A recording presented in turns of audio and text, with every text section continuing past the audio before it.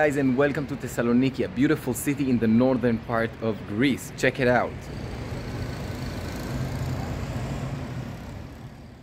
I'm in the holiest place for Christianity in Thessaloniki. Check it out. It is very, very beautiful. It is called the Church of Agios Demetrios, which is considered the saint of Thessaloniki. It's a very ancient building. Let's go inside and see. The Church of Agios Demetrios was first built in the 4th century. It has been destroyed a few times, but most of the building we see now is from the 7th century. Allegedly, Demetrius was born in Thessaloniki in the 3rd century. He was a Roman soldier and believed in Christianity and was sent to death for that, allegedly in the place when the church stands until this day. Demetrius is the patron of Thessaloniki for Orthodox Christians. However, he is also popular in some other Orthodox countries like Serbia. As I said, allegedly Demetrius died here. Since he has no grave, this small building, white building inside the church is considered to be his memorial. Thessaloniki was conquered again and again, and the church was destroyed a few times by fire, by war, and by earthquakes. In 1917, there was a big fire who destroyed a lot of Thessaloniki. After that, the church was renovated one last time in the 30s. Thessaloniki is a very ancient city. It was formed in the 3rd century. Before that, it was a small city called Therma from the 7th century BC. Thessaloniki was conquered again and again by different empires, and for a very long time it was under the Ottoman Empire. Through long parts of history, this church was actually a mosque, and you can still see some mosaic from this time. Thessaloniki is a very important port city, and through history it had a very different population.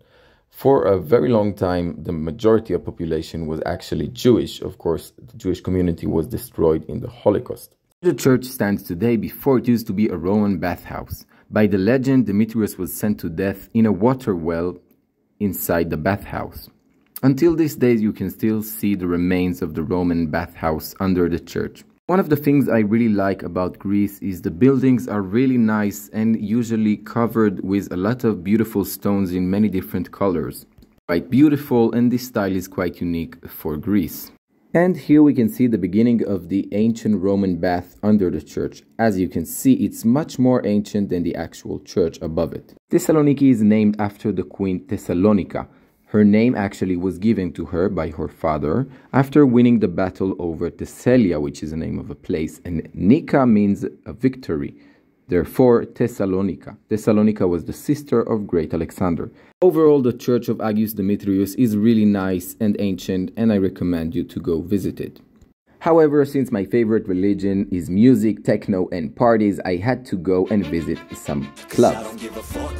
Over the last few years, I've been to a few bars and clubs in Thessaloniki, but for sure my favorite one is this one called Enola. It's actually a gay club and a dance bar. So I'ma do this every day. I'll be writing things until I'm fucking buried in my grave. 6 feet deep under, but my body won't decay, cause my messages are timeless, so they'll put them on. Entrance to Enola costs a few euros, and you will get one drink for free.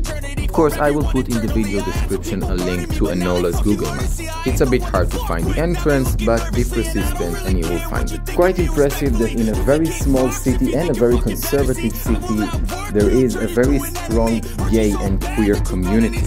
I really admire all those queer people walking around Thessaloniki looking very queer. They're very brave. One of the things I like about Enola and the gay nightlife scene in general is the strong sense of freedom and connection to community. That's it for today, guys. Go visit a gay bar, go visit a church, go do them both, and I will see you on the next one. I hope you enjoy. Bye! Do shit my way, so you can go kick rocks. I'ma stack bricks up, build what I want to.